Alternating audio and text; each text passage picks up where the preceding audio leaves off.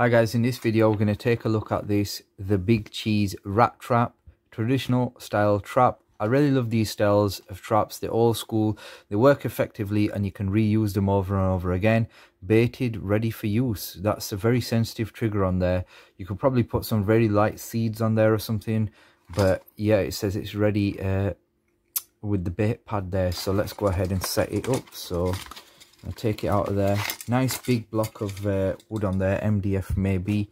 Nice block of wood. It keeps it stable, doesn't move much on there. So how you want to set this is you want to get the trigger pad and pull it all the way down. So you want to lift it into there. I'm sweating just trying to figure this thing out. There we are. Ease it onto there, keeping your fingers out of the way, and there we have it. Now that was tense. Whew. I don't know if it's going to need any bait on there, but you generally would put the bait in whilst you're doing it, not like this, because if you put something in there and your hand gets trapped, it's not going to be a good scene, is it? So whoa,